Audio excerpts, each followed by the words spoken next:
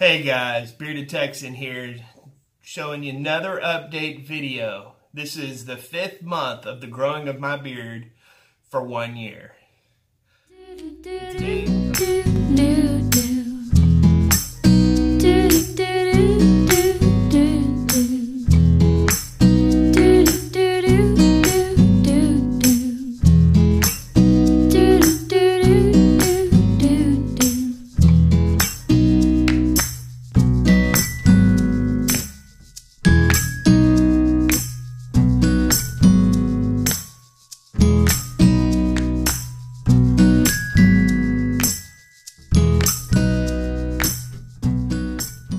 So thank you guys for staying tuned on my channel for these update videos. I love providing these videos and it's a great honor that you take the time to watch them.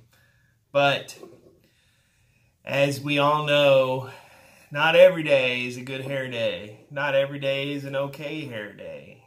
Some days there are bad hair days. And this is just one of those days. For the last week, I've been having one hell of a time keeping my beard in check. And let me tell you, it's a nightmare. I've tried balm, I've tried oil, I've tried wet washing it and drying it, trying to get it out. And I got one spot here that curls up. And I just, man, it's a freaking nightmare.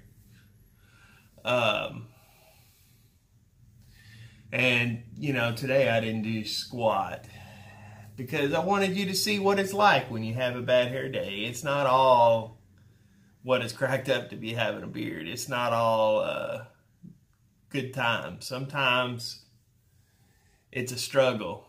It's a lot of work maintaining this glory. And, you know, we have to deal with the good and the bad. And today it's the bad. So how do you guys handle that when you're struck with a bad hair day? Whether it be on the top of your head or on your glorious mane. So for me, when it's on the top of my head, it's easy. Problem solved. But when it's your glorious mane that's the problem, you just have to soak it up. You just have to accept it. And you have to just own it. And that's okay. It's all right to have a beard that's rugged and rough sometimes. I mean, you do what you can, obviously, but it's hair. It's going to do what it wants to do for the most part anyways. I mean, you're not going to cover it in hairspray and get it all jacked up to try to mold what you want it to do. It's going to do what it wants to do. You can put some balm in there. You can put a little butter in there, whatever, and try as you will. Some days you're just going to have a bad beard day. And I've learned to accept it, own it, and that's all right. So, this is going to be just a quick video. As you can see here, we've got several photos on my journey up to today, you know, from week 1 or day 1 when I was just a bearded pup to 1, 2, 3, 4, and now 5 months of glorious growth. I love my beard. I love it absolute. And I love my mustache. I love everything. My hair, however, has been giving me all kinds of fits lately. I'm having one hell of a time with getting it to do what I want. But, you know, I found a solution for the time being. And I'm going to rock my solution. This wet, nasty weather we're having in Texas. It's unbelievable. We've had more rain in the last month than the last year combined. So I think last time I saw it, it was like 9.5 inches. And that's a lot of water for this time of year, for any time of the year in Texas. So anyways, this is where we're at. 5 months in, I'm almost halfway through the growing of my beard for 1 year. Next month, November, will be 6 months. And then on December 9th, I have my first beard competition. So, wish me luck. Obviously, my beard's not going to be very good as far as a competition goes. So, you know, 5.5 months growth isn't a lot to be competing in a beard competition. But that's all right. We're going to give it a shot. Because it's all about having a good time, meeting some other guys, and going from there.